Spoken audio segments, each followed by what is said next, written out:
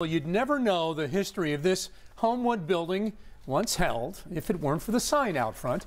Pittsburgh is home to the nation's first black opera house. It was known to house some of the greats like Lena Horne. And now there's a push to restore it. In tonight's WPXI Pittsburgh Gets Real, Aaron Martin talks to some determined folks about what it's going to take to make that happen. If you're driving on Apple Street here in Homewood, you may not even notice the plaque on the side of the road honoring an important piece of black history. In fact, it's been in place for nearly 80 years, and now there's a renewed push to not only restore it, but to remember it properly. Any given day, you would hear opera on the third floor. Joe Louis would be in the house. Lena Horne would be here.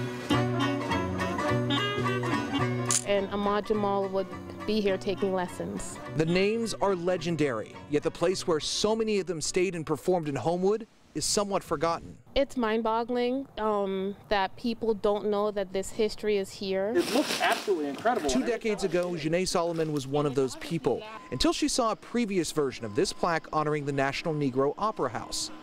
In 1941, Mary Caldwell Dawson, who is seen on the left, created the first black opera house nationwide. After asking several people, do you know about this house on Apple Street?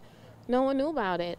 And so I thought, I'll buy the house. And a friend of mine said, well, if you buy the house, I'll buy it with you. Solomon and her friend Miriam White were hoping to get it restored quickly, but they found it difficult to get enough interest and money to make it happen. The house is structurally unsafe, in need of thousands, if not millions of dollars in repairs to return it to its past glory. Now that help may be closer than it's been in decades. The goal is not just to have it restored.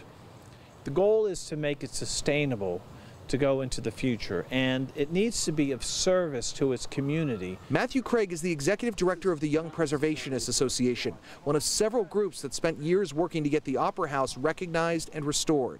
In late September, the first step in that journey became a reality when the National Trust added the Opera House to its list of America's 11 most endangered historic places. Once it gets onto that list, it's validated as an important historic asset. Now they must raise the money to get the Opera House structurally sound again. I'm excited to hear that, and I can't say I'm overly optimistic because I have heard that before. Rashad Birdsong has spent the last 30 years helping young people and families in Homewood, and for nearly as long he's heard about plans to fix the Opera House on Apple Street.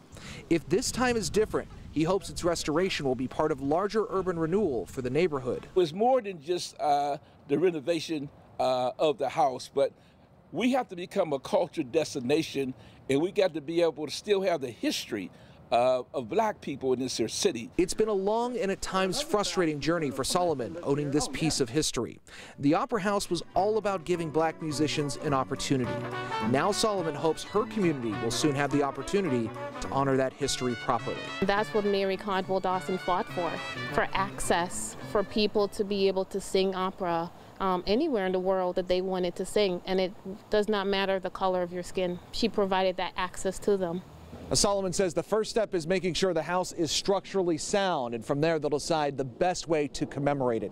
If you're interested in helping restoring the Opera House, we put more information on our website, wpxi.com. Reporting in Homewood, Aaron Martin, Channel 11 News. Boy, it was a beautiful building. I know, so covered in vines you can barely see it anymore, but thank goodness it's a hidden treasure that'll get new life. You can find more stories in our WPXI Gets Real series on our website, wpxi.com.